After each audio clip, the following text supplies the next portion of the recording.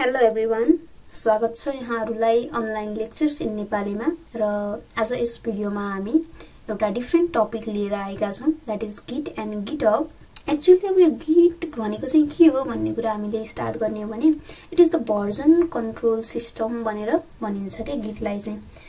Version control system भनेको फेरि कस्तो सिस्टम हो त? Git is the version control system त भन्यौ, तर भर्जन कन्ट्रोल सिस्टम भनेको के हो भने version control system is a system that records the changes to a file or set of files over time so that you can recall specific versions later। भन्न खोजेको कुरा के हो भने हामी चाहिँ रेगुलर बेसिसमा चाहिँ मल्टिपल फाइलहरुमा काम गरिरहेको हुन्छौं अथवा एउटै फाइलमा हामीले चाहिँ डेली काम गरिरहेको हुन्छौं। एन्ड अब प्रोग्रामिङकै केसलाई लिएर हेर्ने हो भने सपोज हामी एउटा वेबसाइटमा एउटा प्रोजेक्टमा काम गर्दै छौं भने हामी डेली त्यो प्रोजेक्टमा कोडिङ गरिरहेको हुन्छौं। एन्ड के हुन्छ भने अब कुनै प्रोजेक्ट त अब हाम्रो लङ टाइम लागेर रिलिज हुने खालको प्रोजेक्ट पनि हुन्छ नि त हैन, टोटली कम्प्लिट हुनको लागि। देन हामी के गरिन्छ, सपोज 1 इयर लाग्ने प्रोजेक्ट थियो, फर्स्ट मन्थमा मजाले कोडिङ गर्दै गयो, फर्स्ट मन्थको एन्डमा एउटा भर्जन रिलिज गर्छौं V1 भनेर, भर्जन 1 भनेर। देन कस्टमरलाई युज गर्न दियो त्यो भर्जन, उनीहरुलाई चाहिँ चित्त बुझ्यो, जो क्लाइन्ट थियो उसलाई चित्त बुझ्यो। देन नेक्स्ट मन्थ हामी एक्स्ट्रा फिचर्स एड गर्छौं। देन नेक्स्ट मन्थकोमा भर्जन लन्च गरौँ, त्यो पनि उनीहरुलाई चित्त बुझ्यो। थर्ड मन्थ पनि एक्स्ट्रा फिचर एड गरेर हामी भर्जन लन्च गर्छौं। त्यो केसमा चाहिँ के भयो, अब क्लाइन्टलाई चित्त बुझेन। क्लाइन्टलाई चित्त नबुझेपछि अब उसलाई चाहिँ प्रिभियस भर्जनमा चाहिँ जानु मन लाग्यो। प्रिभियस भर्जनमा जानु मन लाग्यो भने अब यो गिट एन्ड गिटहब भन्ने कुराको चाहिँ नलेजै छैन, यो कुरा छँदै छैन, यसको प्रेजेन्स नै छैन भने त्यसको ओन्ली सोलुसन के हुन्थ्यो त? आइदर हामीले एभ्री मन्थ भर्जन रिलिज गर्दाखेरि चाहिँ भर्जन 1 भर्जन 2 भनेर डिफरेन्ट फोल्डरमा चाहिँ हाम्रो प्रोजेक्टलाई स्टोर गरेको हुनु पर्यो। फेरि त्यसको अर्को लिमिटेसन हुन्छ, हाम्रो चाहिँ स्टोरेज खाने भयो बढी, स्टोरेज अकुपाई गर्ने भयो बढी। एन्ड एनदर वे भनेको त त्यो 1 मन्थ लगाएर गरेको प्रोजेक्टमा त कति धेरै कोडिङ चेन्ज भइसकेको हुन्छ, कति धेरै अपडेट भइसकेको हुन्छ। त्यसलाई प्रिभियस भर्जनमै रिभर्ट हुनको लागि एभ्री कोड चेक गर्दै एभ्री एडेड फिचर्स हटाउँदै जाँदाखेरि त त्यो फेरि पहिला चाहिँ चलेको राम्रो फिचर्सले पनि काम नगर्दिने। त्यस्तो हुँदाखेरि त अर्को नेक्स्ट 1 वीक 10 डेज नै लाग्न सक्छ नि त त्यसलाई फेरि रिभर्ट ब्याक हुनको लागि त। सो दैट गिट ले चाहिँ अब के गर्ने भयो, त्यो जुन लिमिटेसन छ त्यसलाई ओभरकम गर्ने भयो। अब यसले कसरी ओभरकम गर्छ भने भर्जन कन्ट्रोल सिस्टम भन्ने बित्तिकै यो के हुन्छ भने गिटमा हामीसँग चाहिँ हामी हाम्रो सिस्टममा चाहिँ गिट इन्स्टल गर्छौं। गिट इन्स्टल गरेपछि हामीले जुन गिट कन्फिगरेसन गर्छौं एन्ड गिट कन्फिगरेसन गरेपछि हामीसँग डिफरेन्ट गिट कमान्ड्सहरु हुन्छ। एन्ड गिट कमान्ड्सहरुको थ्रुबाट हामीले गिट इनिशियलाइज गर्यौं भने हाम्रो सिस्टममा चाहिँ एउटा .git भन्ने रेपोजिटरी क्रिएट हुन्छ। यहाँ चाहिँ अब गिट गिटहबमा हुँदाखेरि रेपोजिटरी भनेको चाहिँ गिटहबको केसमा चाहिँ एकदम कमन वर्ड हो, यो धेरै सुनिन्छ, जुन चाहिँ एउटा लोकेसन हो हाम्रो जुन डिफरेन्ट भर्जनहरुलाई चाहिँ स्टोर गर्ने। अनि हामीसँग डिफरेन्ट कमान्डहरु हुन्छ। अब हामीले काम गर्दै गयौं, गिट इन्स्टल छ, यसै त्यहाँ गएर डिफरेन्ट भर्जनहरु सेभ भएर चाहिँ बसेको हुँदैन। हामीसँग गिट एड गिट कमिट भन्ने हुन्छ। त्यो कमान्डहरु गरेपछि चाहिँ हाम्रो चाहिँ हामीले त्यहाँ मेसेजहरु दिन्छौं। त्यो मेसेज दिँदाखेरि टोटली हाम्रो भर्जन 1 रेडी छ भने भर्जन 1 भनेर हामीले स्टोर गर्छौं। So here we have the definition of version control system. It is the system that can record the changes to our files so that we can recall specific versions, we can revert to the previous state etc. हामीलाई चाहिँ अब पछि गरेको कामहरु चित्त बुझेन भने अगाडिको कुनै भर्जनमा पनि हामी के हुन सकियो, रिभर्ट हुन सकियो। एन्ड भर्जन कन्ट्रोल सिस्टम पनि डिफरेन्ट टाइप्सको हुन्छ, local version control system, centralised and distributed भनेर। अब यो लोकल भन्ने बित्तिकै त अब सिंगल युजरले चाहिँ गर्ने सिस्टममा हाम्रो लोकल कम्प्युटरमा चाहिँ हुने खालको भर्जन कन्ट्रोल सिस्टम भयो। कतिपय सिस्टमहरुमा चाहिँ भर्जन कन्ट्रोल सिस्टम जुन लोकल भर्जन कन्ट्रोल सिस्टम चाहिँ प्री इन्स्टल भएर आएको हुन्छ, जुन RCS भन्ने चाहिँ लोकल भर्जन कन्ट्रोल सिस्टमको चाहिँ एक्जाम्पल हो, जहाँ चाहिँ अब भर्जन डेटाबेसमा डिफरेन्ट भर्जनहरु स्टोर हुन्छ र हामी कुनै भर्जनमा जान पर्यो भने चाहिँ हामी चेकआउट गर्न सक्छौं डिफरेन्ट भर्जनमा। एन्ड सेन्ट्रलाइज्ड भनेको चाहिँ अब यो डिफरेन्ट डेभलपरहरूले कोल्याबोरेट गरेर चाहिँ काम गर्छन्, तर मेन जुन प्रोजेक्ट हुन्छ त्यो एउटा सेन्ट्रल सर्भरमा सेन्ट्रल रेपोमा चाहिँ स्टोर भएको हुन्छ र डिफरेन्ट डेभलपरहरूले चाहिँ मल्टिपल वर्क स्टेसनको थ्रुबाट चाहिँ त्यहाँ काम गरिरहेको हुन्छ। यसो गर्दाखेरि यसको एउटा लिमिटेसन चाहिँ एउटा जुन डिसएडभान्टेज चाहिँ के हुन्छ यसको लिमिटेसन भने यदि त्यो सेन्ट्रल सर्भर चाहिँ क्र्याश भयो भने पनि अल डाटा लस हुने भयो, प्रोजेक्ट गरेको कामहरू लस हुने भयो। एन्ड देन गएर यदि अब त्यो सिस्टम डाउन भयो भने पनि त्यो सिस्टम डाउन भइन्जेल चाहिँ उनीहरू कोल्याबोरेट गर्न सक्ने भएन। देन डिस्ट्रिब्युटेड भर्जन कन्ट्रोल सिस्टममा चाहिँ अब एभ्री जुन वर्क स्टेसनहरू हुन्छ उनीहरूसँग पनि एउटा सेपरेट रेपो हुन्छ र एउटा सेन्ट्रल रेपो हुन्छ। सेन्ट्रल रेपोबाट चाहिँ उनीहरूले चाहिँ अब अर्कोले अपडेट गर्छ, अपडेट गरेर पुश गर्छ, अनि त्यो अपडेटलाई उनीहरूले आफ्नो रेपोमा पुल गर्छ, अनि फेरि आफू अपडेट गर्छ, कमिट गर्छ, फेरि सेन्ट्रल रेपोमा पुश गर्छ। अब यो भन्दाखेरि त अहिले पुल पुश अपडेट कमिट भन्दाखेरि एकदमै अब त्यो कहिले पनि नहेरेको नबुझेको थाहा नपाएको मान्छेलाई चाहिँ यो टोटली ब्ल्याङ्क लाग्छ क्या। त्यही भएर अहिले यसलाई डिटेलमा कुरा चाहिँ हामी नगर्दा नै बेटर हुन्छ। एन्ड नेक्स्ट हामीसँग अब गिट भर्सेस गिटहब छ, किनकि नर्मल्ली गिट गिटहब भन्दाखेरि कसैलाई चाहिँ यो कुरा सेम हो जस्तो लाग्छ, तर एक्चुअली गिट भनेको चाहिँ डिस्ट्रिब्युटेड भर्जन कन्ट्रोल सिस्टम हो जसले चाहिँ चेन्जेसहरू जुन फाइल्सहरूमा सोर्स कोडहरूमा भएको चेन्जेसहरूलाई चाहिँ ट्र्याक गर्ने गर्छ भने गिटहब भनेको चाहिँ एउटा वेब बेस्ड प्लेटफर्म हो, एउटा होस्टिङ सर्भर हो जसले चाहिँ अनलाइन लोकेसन प्रोभाइड गराउँछ। गिटमा भएको फाइलहरूलाई चाहिँ प्राइभेटली अथवा पब्लिकली स्टोर गर्ने चाहिँ एउटा होस्टिङ सर्भर हो गिटहब भनेर हामी बुझ्न सकिन्छ। एन्ड यो जुन छ अब यो हामीले काम गर्ने फाइल हो एक्चुअली। एन्ड देन हामीले गिट एड गर्यौं भने स्टेजिङ एरियामा जान्छ, त्यसपछि गएर कमिट गर्यौं भने चाहिँ पर्मानेन्ट स्टोरेज भएर बस्छ हाम्रो रेपोजिटरीमा। अब यो सबै कुरा चाहिँ हामी काम गरेपछि बुझिन्छ। So let's get started with our practical part. फर्स्टमा हामी गिट इन्स्टल गर्नु पर्यो, त्यसको लागि गिट डाउनलोड गरौँ। अनि हामीसँग यो git-scm.com भन्ने गिटको चाहिँ अफिसियल साइट छ, हामी त्यहाँ गएर गिट डाउनलोड गर्न सकिन्छ। देन हामी डाउनलोड फर विन्डोजमा जाउँ, यदि हाम्रो सिस्टम चाहिँ विन्डोज हो भने। देन फर्स्टमै अब आफ्नो सिस्टम 64 बिट भर्जन डाउनलोड गरौँ। एन्ड अब हामीले चाहिँ नेक्स्ट भनेको हामी अब एउटा कोड एडिटर चाहियो, किनकि हामी एउटा प्रोग्रामिङ पार्ट को वेमा हेर्छौं यसलाई भने हामी VS कोड डाउनलोड गरौँ।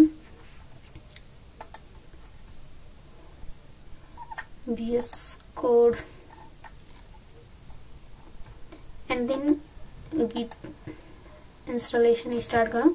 अब गिट इन्स्टलेसन स्टार्ट गर्दाखेरि चाहिँ हामी नर्मल्ली अब यहाँ यो जुन प्रम्प्ट आउँछ यस भन्ने, देन जति पनि आउँछ हामी त्यसलाई नेक्स्ट नेक्स्ट गर्दै जाउँ, किनकि यहाँ धेरै अप्सनहरू हुन्छ।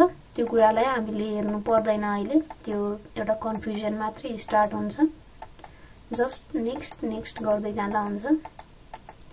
And then start installation. And हामी VS कोड पनि इन्स्टल गरौँ।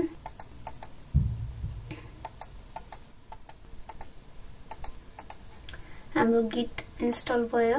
देन अब यो भइन्जेल हामी के गरौँ भने गिटहबमा चाहिँ अकाउन्ट क्रिएट गर्दै गरौँ।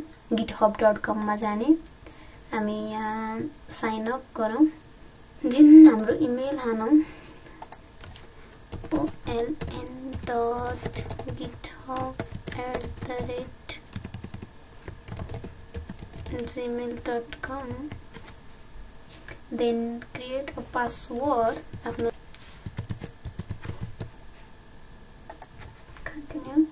एन्ड देन अब हामीले युजर नेम दिनु पर्यो। Let me give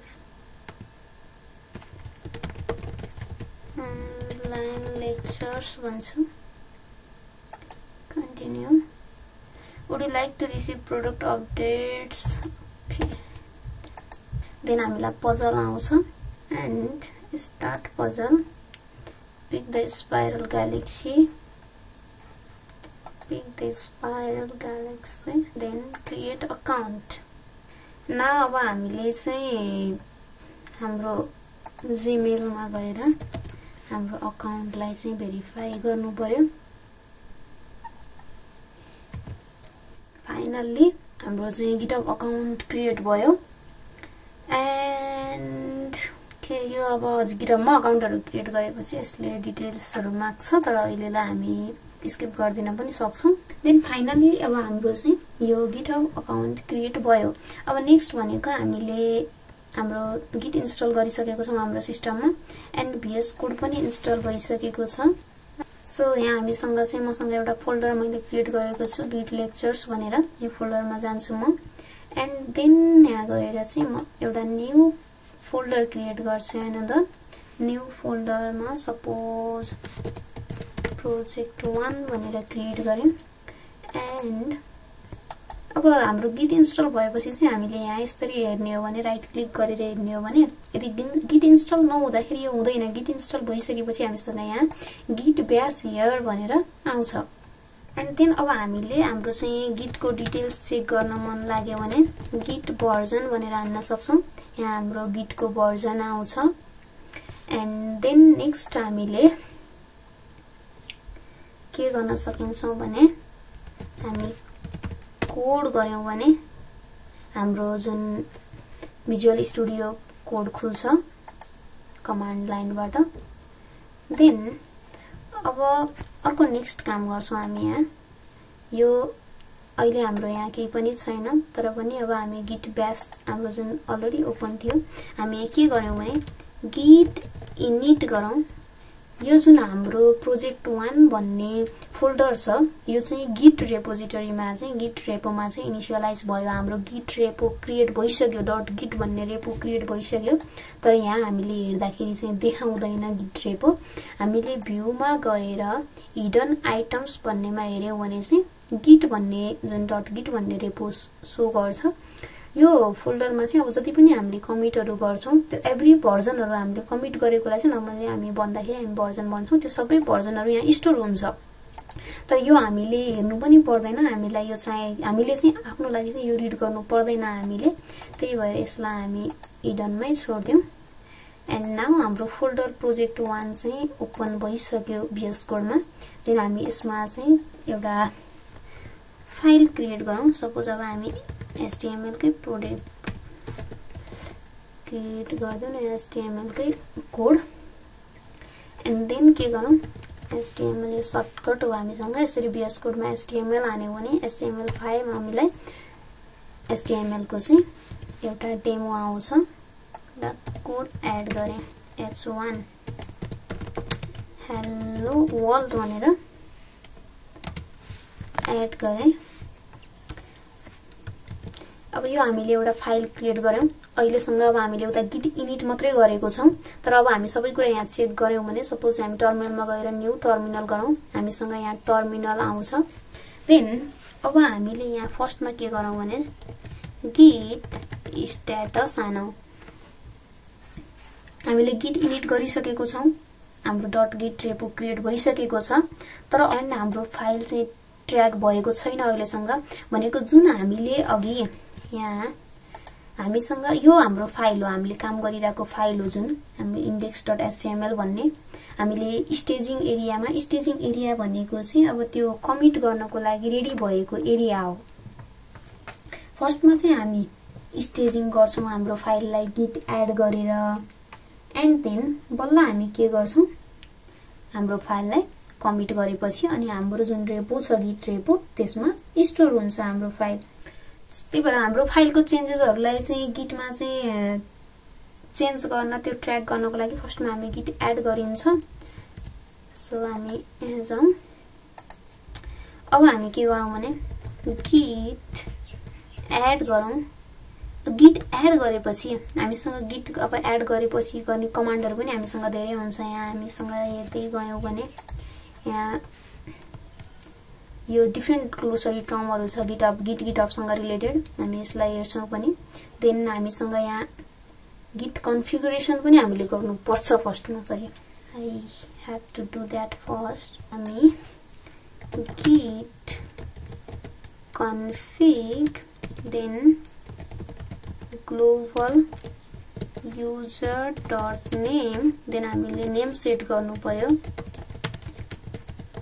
online lectures भनेर सेट गरे मैले and then git config global user.email भन्ने and then oln.github@gmail.com. अब यो git configuration पनि भयो. then अब git add गरेर मैले डट गरे भने जति पनि फाइलहरु छ git add गर्ने. अब git add मा पनि डिफरेंट कमान्डहरु हुन्छ के हामीसँग यहाँ हेरौं है. फेरि हामीसँग धेरै कमान्डहरु छ यहाँ. अब फाइल हाम्रो पीसी मा चाहिँ हाम्रो कम्प्युटरमा हामीले न्यू फाइलमा काम गर्दै छौं भने फर्स्टमा हामी git इनिशियलाइज गर्छौं git init, जसले चाहिँ हाम्रो जुन एक्जिस्टिङ डाइरेक्टरी छ, डाइरेक्टरी भनेको हाम्रो जुन फोल्डर छ त्यसलाई चाहिँ git repo मा चाहिँ इनिशियलाइज git repo क्रिएट गर्यो, जुन हामीले git init गरेर हेरिसक्यौं.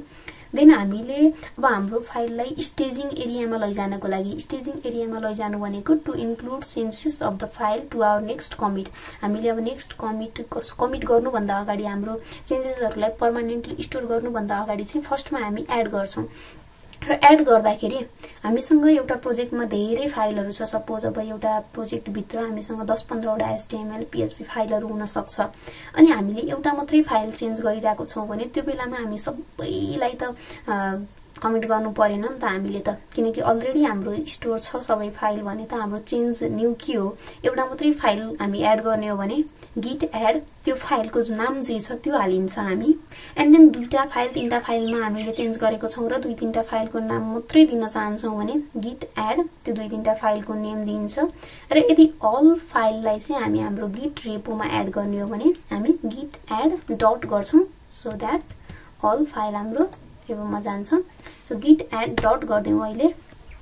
अब git स्ट्याटस हेरौं. फेरि git स्ट्याटस हेर्यौ भने अघि हाम्रो के थियो भने no commits at an अनट्र्याक्ड file. यो फाइल चाहिँ ट्र्याक पनि भएको थिएन. त्यही भएर हामीलाई चाहिँ git add गर अनि फाइलको नाम दे. यसरी ड्याश ड्याश अब मल्टिपल फाइलको नामहरु होला. एन्ड देन तेरो फाइल ट्र्याक हुन्छ र त्यसपछि बल्ल के गर्न सकिन्छ हामीले कमिट गर्न सकिन्छ भनेको थियो. सो हामीले अब अहिले चाहिँ के भयो भने अब कमिट त गरेको छैनौं तर हाम्रो फाइल चाहिँ स्टेजिङ एरियामा गइसक्यो है.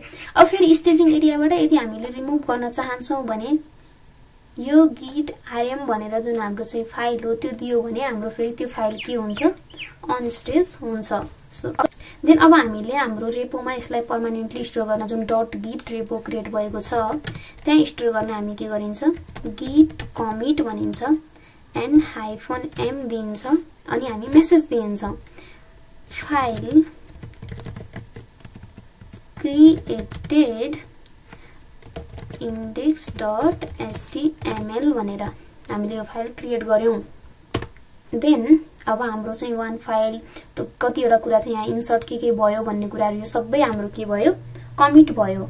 देन हामीले अब यो कमिट पनि गर्यौं git एन्ड अब यो रिमुभ गर्ने पनि हामीले हेर्यौं. अब हामीले गिटको यो हिस्ट्री हेर्नु पर्यो भने हामीसँग git log हुन्छ. तर त्यसको लागि हामी के गरौं भने अहिलेसम्म त हामीले एकचोटी मात्रै फाइल क्रिएट गर्यौं, एकचोटी मात्रै काम गर्यौं, एकचोटी मात्रै एड कमिट गर्यौं. अब हामी के गर्दियौ भने यसमा फेरि चेन्ज गर्दियौ है. h1 h2 welcome to online lectures in Nepali भने एन्ड देन यसलाई सेभ गरौँ. अब फेरि git स्ट्याटस हेर्यौं भने हाम्रो फाइल मोडिफाइड भएको छ index.html तर हामीले यसलाई ट्र्याक पनि गरेको छैनौं. हाम्रो यो स्टेजिङ फाइलमा पनि छैन. अब हामीले के गर्नु पर्यो git add गरौँ. git add dot गर्दियौ and then अब git स्ट्याटस हेरौं. फेरि हाम्रो चाहिँ स्टेजिङ एरियामा गयो. Then git commit minus message दिँदाखेरि चाहिँ सकेसम्म अब यो भ्यालुएबल मेसेज तर सर्ट सकेसम्म सर्ट अब त्यो मिनिङफुल मेसेज हुनु पर्यो किनकि नर्मली अहिले हामीले ट्राई गर्दा त जे मेसेज दिँदा पनि भयो तर ग्रुपमा कोल्याबोरेट गरेर काम गरिरहेको छ अथवा पछि हामीले फेरि हिस्ट्रीहरु लगहरु हेर्नु पर्यो भने त्यो केसमा चाहिँ हाम्रो मेसेज मिनिङफुल छ भने हामीले कुन भर्जनमा के काम गरेको थियौ हाम्रो कुन कमिटमा के काम थियो भन्ने कुरा बुझ्न सजिलो हुन्छ.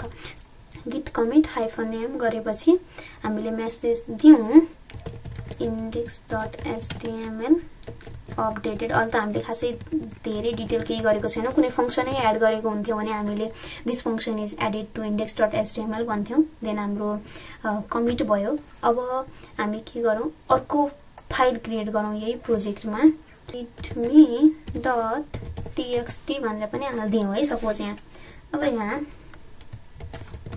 hello we are learning Git and GitHub भनेर सेभ गरे अब यो केसमा अब हामीले यहाँ अगेन git status हेर्ने हो भने हामीसँग न्यू फाइल क्रिएट भएको छ अब हामीले यसलाई एड गरौँ git एड किनकि हामीले ट्र्याक गरिसकेको छैनौं अब git एड गर्दाखेरि हामीले readme.txt मात्रै गर्यौं भने पनि हाम्रो यो फाइल चाहिँ स्टेजिङ एरियामा गयो git status हेर्यौं भने git commit -m and readme.txt file added भनेर मेसेज दियौं अब हामीले त अब यहाँ 3 टाइम्स चेन्ज गरिसक्यौं भनेको सुरुमा हाम्रो चाहिँ फाइल एउटा index.html क्रिएट गर्यौं त्यसपछि नेक्स्ट कमिटमा हामीले h2 एड गर्यौं हेडिङ टु नेक्स्ट कमिटमा हामीले readme.txt भन्ने फाइल एड गर्यौं अब हामीसँग के छ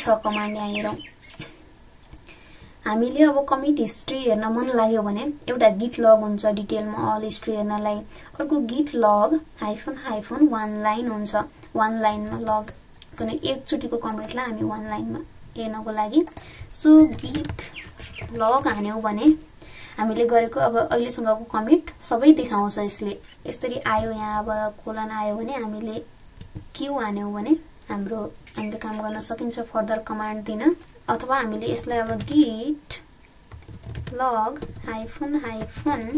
-1 लाइन हानेको भए हामीले गरेको कामहरु सबै एकैचोटी आयो जहाँ चाहिँ 1 लाइनमा हाम्रो एभ्री कमिट किनकि फर्स्टमा हामीले index.html फाइल क्रिएट गरेको थियौं देन index.html फाइल क्रिएट गरेको थियौं सरी अपडेट गरेको थियौं एन्ड देन readme.txt फाइल चाहिँ हामीले एड गरेको थियौं अब यहाँ हामीसँग फेरि कमान्ड छ हामीले अब टु रिभर्ट हामीले चाहिँ अब त्यो भन्दा अगाडिको कमिटमा चाहिँ हामीले हेर्न मन लाग्यो अब हामी अगाडि जानु मन लाग्यो भने हामी के गर्न सकिन्छ हामीले जुन आईडी छ सपोज मलाई index.html जुन लास्ट मेरो readme.txt छ यो दुईटै html अपडेटेड पनि मलाई चाहिएन यो पनि चाहिएन मलाई यो कमिटमा चाहिँ हेर्नु मन लाग्यो सपोज है भनेको मैले काम गर्दै थिए अब मलाई काम गर्दै जाँदाखेरि अगाडिको कमिट मलाई चेक गर्नु मन लाग्यो मलाई हेर्न मन लाग्यो भने म के गर्छु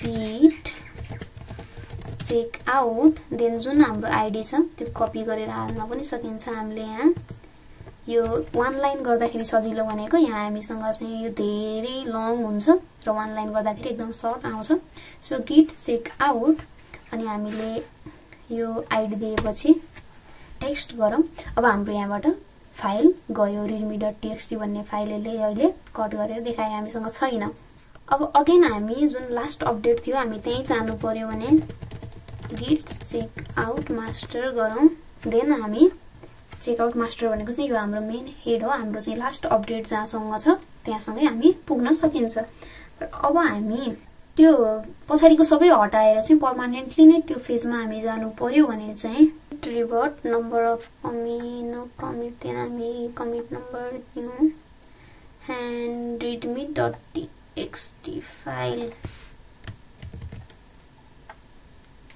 यो कपी गरौँ एन्ड देन इन्टर हानौं देन अब हाम्रो readme.txt फाइल हाम्रो रिभर्ट भनेको यो रिमुभ भयो के गरौँ भने अब यो जुन हाम्रो चाहिँ प्रोजेक्ट 1 बन्यो यो प्रोजेक्ट 1 लाई अब हामी हाम्रो GitHub मा लगेर कसरी स्टोर गर्ने किनकि हामीले यहाँ त अपडेट गर्दै हाम्रो .git रेपोमा चाहिँ स्टोर गर्न कमिट गर्न सक्ने भयो देन हामी चाहिँ चेक आउट गर्दै हामी यसलाई यदि प्रिभियस भर्जन अथवा प्रिभियस कमिट हेर्नु मन लाग्यो भने पनि हामीले हेर्न सकियो देन अब नेक्स्ट हामी के गर्छौं भने हाम्रो जुन फाइल छ त्यसलाई हामी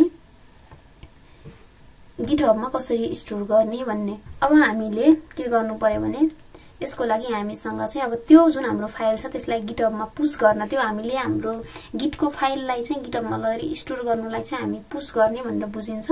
त्यसको लागि हामीले फर्स्टमा चाहिँ हाम्रो गिटहबमा गएर हामीले रेपोजिटरी क्रिएट गर्नुपर्ने हुन्छ। रेपो क्रिएट गर्न लागि फर्स्टमा त अब हामी हाम्रो प्रोफाइलमा गएर हेरौँ। अब यो प्रोफाइलमा गएपछि हामीले रेपो क्रिएट गर्नको लागि चाहिँ अब फर्स्टमा जुन अघि नै हामीसँग यहाँ अप्सन क्रिएट रेपो भन्ने छ, यहाँबाट पनि क्रिएट गर्न सकिन्छ। अथवा हामीले यहाँ गएर पनि अब यो रेपोमा हामी गयौँ भने हामी यहाँबाट न्यू रेपो पनि क्रिएट गर्न सकिन्छ। अथवा हामी यहाँ प्लसमा गएर पनि न्यू रेपोमा गएर हामी न्यू रेपोजिटरी क्रिएट गर्न सकिन्छ। हामी अब न्यू बनाऊ, देन रेपोजिटरीको नाम हामी दिउँ लेक्चर भनेर, देन डिस्क्रिप्सन हामी छोड्दिउँ अहिले, एन्ड देन गएर अब हामीले अलरेडी भनिसक्यौँ हाम्रो जुन फाइललाई चाहिँ पब्लिकली एन्ड प्राइभेटली हामी स्टोर गर्न सकिन्छ भनेर। एन्ड देन यो अरू डिटेल हामीले अहिले हेर्नु परेन किनकि एकदमै भास्ट छ कि गिट भनेको, यहाँ एकदमै धेरै कुरा छ गिटहब भन्ने कुरामा। हामी अहिले के गर्दैछौँ भने एकदम बिगिनर फ्रेन्डली भएर जसलाई चाहिँ आफ्नो फाइल स्टोर गर्नुपर्ने र गिटहबमा भएको फाइल चाहिँ तानेर हेर्नुपर्ने हुन्छ त्यो मात्रै हेर्दैछौँ स्टार्टिङमा। सो हामी क्रिएट रेपोजिटरी गरौँ, हाम्रो रेपो क्रिएट भयो। अब यो रेपो क्रिएट भएपछि हामी यहाँ गिट रिमोट एड ओरिजिन हामीले यो जुन छ यो कपी गरौँ, एन्ड देन हामी हाम्रो VS कोडमा गएर कपी गरौँ किनकि हाम्रो यहाँ भएको फाइलहरु त अलरेडी कमिट भइसकेको छ, त्यही भएर हामीले कमिट गर्नुपर्ने छैन। गिट रिमोट एड ओरिजिन, अनि यो हाम्रो चाहिँ लोकेसन भयो, हामीले जुन गिटहबमा राख्ने लोकेसन, हाम्रो फाइललाई स्टोर गर्ने लोकेसन हो यो चाहिँ। देन इन्टर गरौँ, एड भयो, एन्ड देन गएर अब गिट पुश, यहाँ यसको लागि पनि हामीलाई यही कमान्ड दिएको छ है, गिट पुश ओरिजिन मेन भनेर। अब जुन मेन दिएको छ हामीले चाहिँ एउटा गिट रेपो चाहिँ क्रिएट गर्यौं भने, अब रेपोजिटरी क्रिएट गर्दाखेरि अब हामीले गिटमा अथवा गिटहबमा क्रिएट गर्यौं भने हाम्रो जुन लोकल्ली हाम्रो गिटमा हुन्छ त्यहाँ चाहिँ हाम्रो मास्टर हुन्छ, ब्रान्च डिफल्ट ब्रान्च भने हामीले गिटहबमा चाहिँ यो गिटहबमा पनि पहिला मास्टर्स नै हुन्थ्यो भने अहिले चाहिँ डिफल्ट ब्रान्च भनेको गिटहबमा चाहिँ मेन छ। सो हामी अब के गरौँ भने हामीले अब यहाँ गिटहबबाट उस गर्दाखेरि चाहिँ गिट पुश ओरिजिन मास्टर गरौँ। देन अब हामीले चाहिँ के गर्नुपर्ने हुन्छ, अब यो गिटहबमा हामीले पुश गर्नको लागि त कसले पुश गर्यो त, हाम्रो गिटहबमा कसले चाहिँ अपलोड गर्यो त त्यो डेटा भन्ने कुरा हुन्छ नि त। त्यही भएर हामीले हाम्रो जुन गिट छ, हाम्रो युजर गिट कन्फिग गरेको जुन हामीले त हाम्रो डिटेलमा गिट कन्फिग गरिसकेको छ नि त अलरेडी, युजर नेम इमेल दिएर। सो हामीले के गर्नु पर्यो भने हाम्रो गिटहबसँग पनि हामीले कनेक्ट गराउनु पर्यो। देन हामीले अब अलरेडी क्रिएट गरेको गिटहब अकाउन्टको चाहिँ डिटेल्स यहाँ हालौं,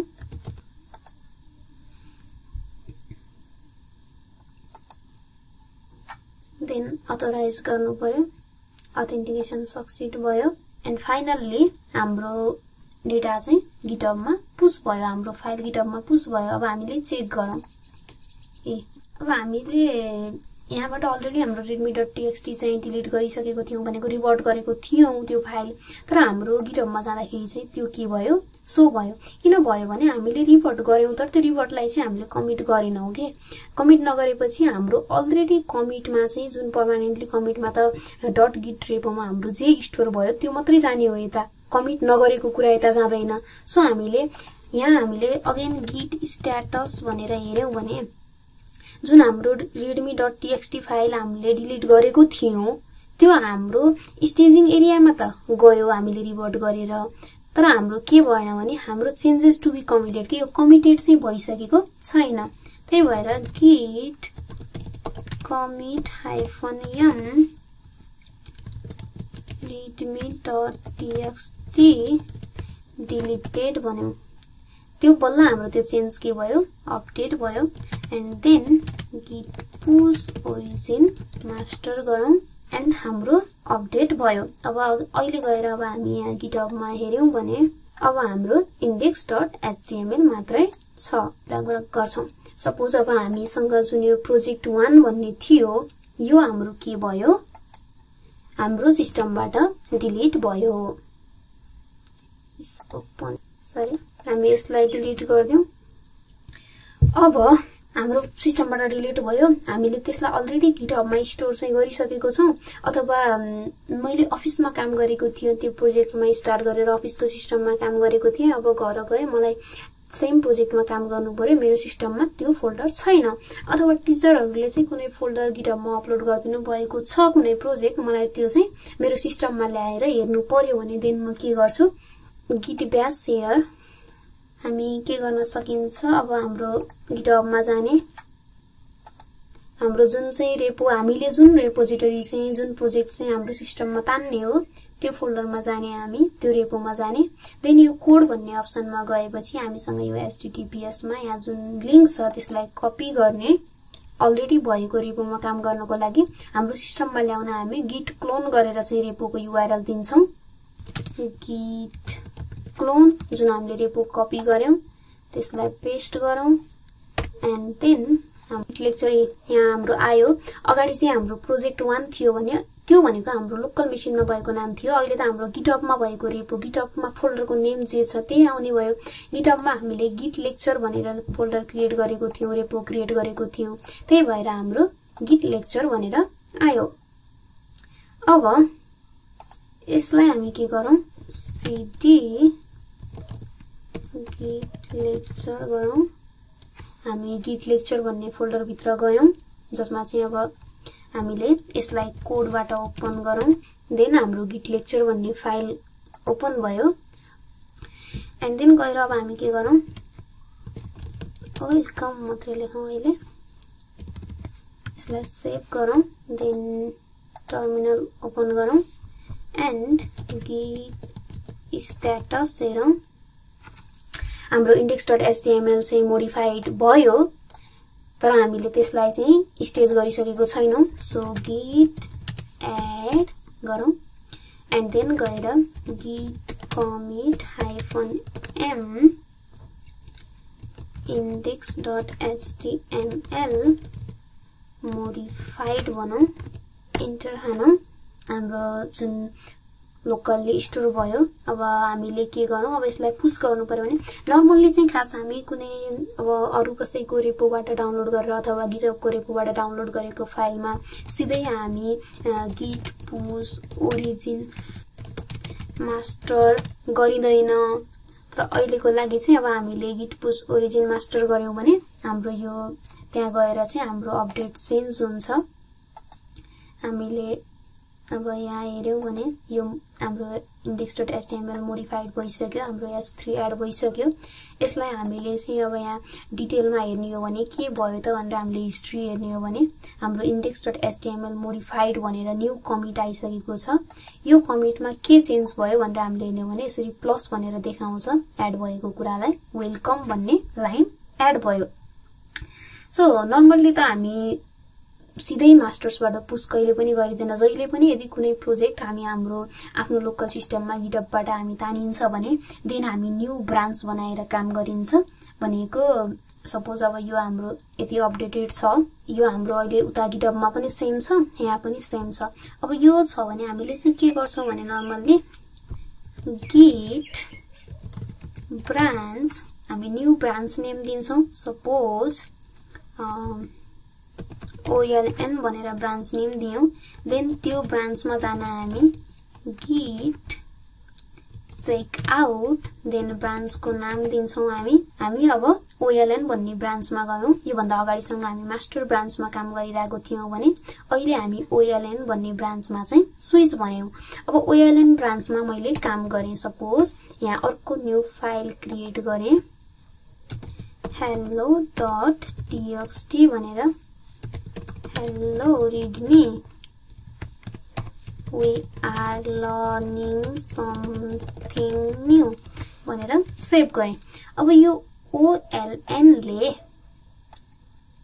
के गर्यो, अब OLN ले चाहिँ यो चेन्जेसलाई पुश गर्न पर्यो भने के गर्छ भने गिट एड गर्छ, गिट यो स्टेजिङ एरियामा गयो, Git commit -m hello.txt file added भन्छ, अप एरो ल्याउँ भने चाहिँ हाम्रो माथि जे थियो कमान्ड त्यो आउँछ हामीसँग hello.txt फाइल एडेड भनौं एन्ड देन फाइल चेन्ज भयो। अब हामी के गर्दियौ भने git push origin oln गरौँ। अब हाम्रो यो फाइल क्रिएट भएको थियो, हाम्रो ओरिजिन हाम्रो चाहिँ फाइल चाहिँ हामीले गिटहब मा उता अब पुश गर्यौं। अब हामीले चाहिँ यहाँ के गर्यौं भने यसले चाहिँ अब गिटहब भिजिट गरेर चाहिँ पुल रिक्वेस्ट क्रिएट गर भन्छ कि हामीले डिफरेन्ट ब्रान्चबाट अपलोड गरेको छौं भने चाहिँ हामीले त्यहाँ गएर पुल रिक्वेस्ट चाहिँ क्रिएट गर्नुपर्ने हुन्छ। अब हामी अहिले त OLN ब्रान्चमा थियौं, यो जुन हामीले नयाँ चेन्ज गर्यौं hello.txt भनेर त्यो त हामीले OLN भन्ने ब्रान्चमा गरेको हो नि। हामीले अब git चेक आउट भनेर हामी मास्टर ब्रान्चमा गयौं भने यो चेन्जेसहरु जुन हाम्रो छ यो देखिदैन कि यो कट देखायो भनेको यो छैन। हाम्रो अगाडिको जे थियो हामीले मास्टरमा हुँदाखेरि गरेको कामहरु त्यो मात्रै शो गर्छ। अगेन हामी git चेक आउट oln गर्यौं भने फेरि हाम्रो यो न्यू फाइल पनि शो गर्छ। सो अगेन अब हामी फेरि git चेक आउट मास्टर गरौँ, त्यो फाइल हाम्रो गयो hello.txt। अथवा हामी अब डिफरेन्ट धेरै ब्रान्चहरुमा काम गर्ने, यसरी हामीले न्यू ब्रान्च अब हामीले न्यू ब्रान्च क्रिएट गर्ने हेर्यौं नि, न्यू git ब्रान्च भन्यौं, हामी ब्रान्च नेम दियौं भने त्यो ब्रान्च क्रिएट हुने भयो। अनि अब हामी git चेकआउट भनेर ब्रान्चको नाम दियौं भने हामी त्यो ब्रान्चमा जान सक्ने भयो। तर सेम स्टेपमै हामीले ब्रान्च पनि क्रिएट गर्ने र त्यो ब्रान्चमा पनि जाने हो भने हामी के गरिन्छ git चेकआउट ब्रान्च, हामी ब्रान्चको नाम के दियौं oln git भनेर दियौं। अहिले यहाँ हाइफन हुन्छ हामीसँग git checkout -b oln git, then हाम्रो चाहिँ न्यू ब्रान्च क्रिएट पनि भयो oln git भन्ने, एन्ड देन गएर हामी त्यो ब्रान्चमा स्विच पनि भइसक्यौं। अब यसमा पनि हाम्रो त्यो oln को देखाउँदैन, यो पनि न्यू ब्रान्च हो, मास्टर्समा भएको कुरा चाहिँ शो गर्छ, तर हाम्रो उताबाट oln मा भएको कुरा चाहिँ यो ब्रान्चमा स्विच हुँदैन भनेको, तर यो ब्रान्चमा शो हुँदैन। अब फेरि हामी यो ब्रान्चमा पनि के गर्दियौ भने यो ब्रान्चबाट पनि हामी एनोदर फाइल readme.txt क्रिएट गरौँ। हाई मात्र लेखौं, अहिले सेभ गर्दियौ। देन यसलाई पनि हामी के गर्दियौ भने commit गर्दियौ, git add git commit -m readme.txt file added भनेर, and then git push origin oln git। अब यसको लागि पनि हामीले अब पुल रिक्वेस्ट क्रिएट गर्नु पर्यो। अब हामी के गरौँ हाम्रो गिटहबमा जाउँ। देन अब यहाँ हाम्रो के छ भने oln ले पनि चाहिँ रिसेन्टली एउटा पुश गरेको छ एन्ड oln git ले पनि पुश गरेको छ। अहिलेसँग चाहिँ हामीले यहाँ कोडमा गएर हेर्यौं भने हाम्रो यो index.html बाहेक केही पनि छैन। सो अब हामी पुल रिक्वेस्टमा गएर के गरौँ भने सुरुमा oln ले गरेकोलाई हामी पुल रिक्वेस्ट क्रिएट गरौँ, hello.txt फाइल क्रिएटेड भनेर भनेको छ। देन हामी अब के गर्न सकिन्छ hello.txt file created by oln, यो अब कुनै मेम्बरको नाम हुन सक्छ नि त, खास त अहिले पो हामीले oln भनेर र्यान्डमली दिएको छौं त। अनि हामीले के गर्यौं पुल रिक्वेस्ट क्रिएट गर्यौं। अब हामीसँग त अर्को पनि पुल रिक्वेस्ट क्रिएट गर्नु छ। देन यसलाई पनि हामी अब यहाँ oln git, यो सेम ब्रान्चले चाहिँ यो हामीसँग यही फाइल मात्रै छ। अब यहाँ अहिले चाहिँ जुन अब यो master branch is not protected भनेको सेक्युरिटीको कुराहरु छ, यसलाई अहिले हामीले हेर्नु पर्दैन। हामीसँग यहाँ दुईटा पुल रिक्वेस्ट छ भनेको छ। हामीले अब यो यसलाई हाम्रो फाइलमा मर्ज गर्नुपर्ने हुन्छ, अनि बल्ल यो मास्टर्सले चाहिँ मर्ज गरेपछि अब हाम्रो उसमा बल्ल देखाउँछ oln git ले गरेको चाहिँ हाम्रो कमिट आयो, किनकि उसले readme.txt एड गरेको थियो, त्यो हामीले के गर्यौं मर्ज गरिसक्यौं। एन्ड देन अर्कोलाई पनि हामीले के गर्न सकियो मर्ज गर्न सकियो। अब पनि हामीले मर्ज गर्दियौं।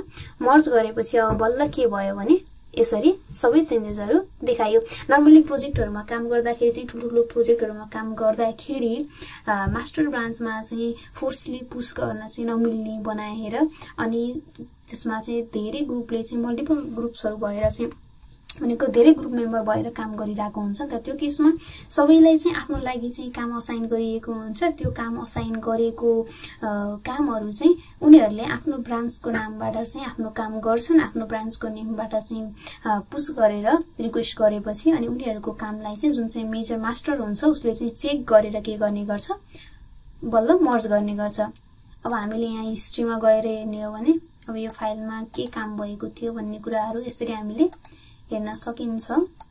टोटल हाम्रो 9 कमिट्स छ। हामीले यो सबै एभ्री कमिट्सलाई पनि हामीले यसरी हेर्न सकियो। हाम्रो कहाँ के मोडिफाई भएको थियो, कुन केसमा के काम भएको थियो भनेर यसरी हामीले चेक गर्न सकियो। यहाँ यो जुन आईडीहरु हुन्छ कमिटको डिटेल्सहरु जसको थ्रुबाट चाहिँ हामी प्रिभियस कमिटहरुमा चाहिँ जान सकिन्छ। प्रिभियस अहिले हामी मास्टरमा छौं, यो फाइल छैन, अझै पनि हाम्रो लोकलमा चाहिँ सबै आइसकेको छैन।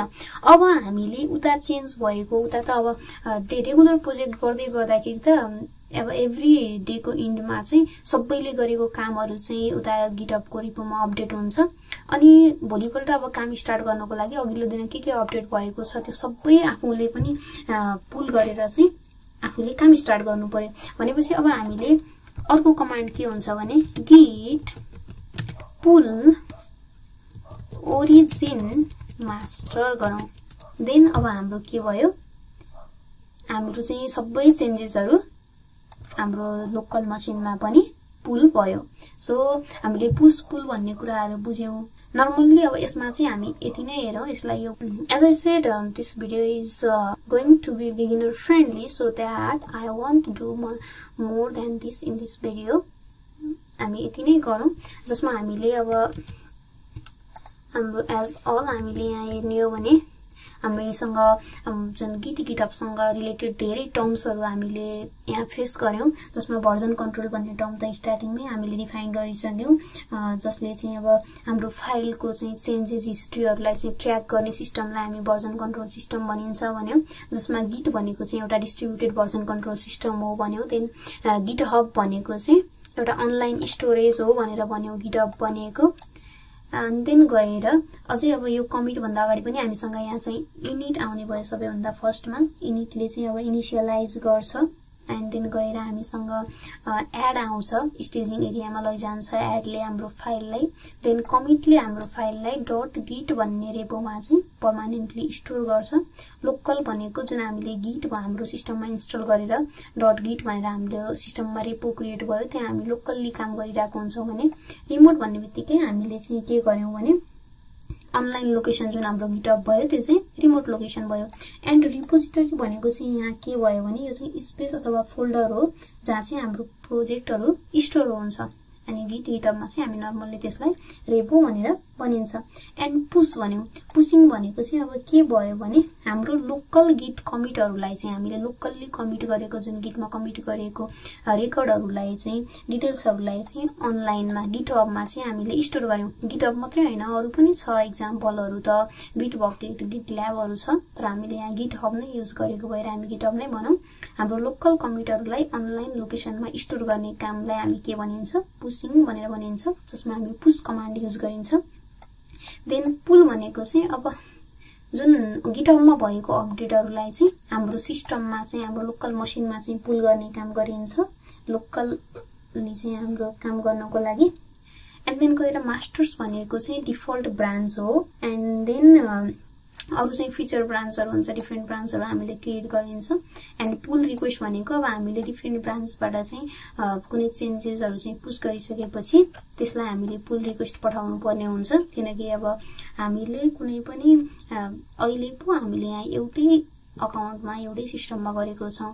अब एउटा ग्रुपमा काम गरिरहँदा त सेन्ट्रल जुन रेपो सेन्ट्रल हुन्छ त्यो एउटा मेजर पर्सनले चाहिँ के गरिरहेको हुन्छ, ह्यान्डल गरिरहेको हुन्छ भनेको त्यहाँ चाहिँ डिफरेन्ट अकाउन्टहरु एसोसिएटेड हुन्छ। धेरै पर्सनको चाहिँ आफ्नो आफ्नो अकाउन्टहरु एसोसिएटेड हुन्छ।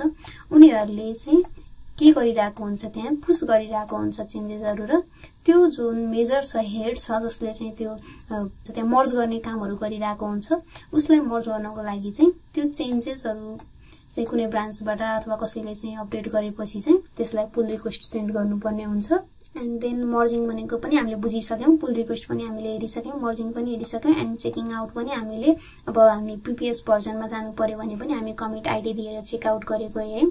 एन्ड देन गएर हामीले डिफ्रेन्ट ब्रान्चमा जानु पर्यो भने पनि हामी चेक आउट गरेको हेर्यौं। एन्ड देन अब एक्स्ट्रा भनेको हामीले क्लोन पनि हेर्यौं। हाम्रो जुन गिटहब रेपोलाई चाहिँ हाम्रो सिस्टममा ल्याउँदाखेरि चाहिँ हामी गिट क्लोन युज गरियो एक्जिस्टिङ सोर्स कोडलाई हाम्रो सिस्टममा डाउनलोड गर्नको लागि गिटको थ्रुबाट। सो अनि यहाँ हामीसँग अब एउटा गिटको लागि चिट सिट भयो, यहाँहरूले हेर्न सक्नुहुन्छ।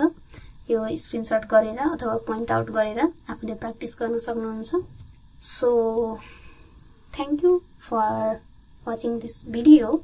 If there is any confusion, any mistakes, then please comment down below. Thank you.